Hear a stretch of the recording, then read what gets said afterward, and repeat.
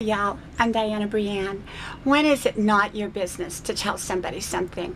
You know, so often we stick our noses into stuff that's not our business.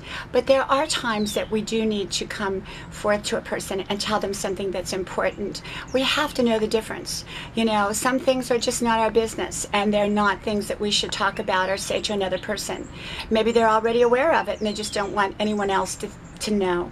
So it's very difficult sometimes. It's not difficult, but we have to be discerning at times, and I guess it can be difficult to a small degree to know when to go to another person and when not to go to another person to tell them the truth about something. So, you know, you've got to be very discerning. You've got to do it in the right way. And if you don't know, go get counseling and find out if it's the right decision or not. Okay, from my house to your house. I'll talk to you later.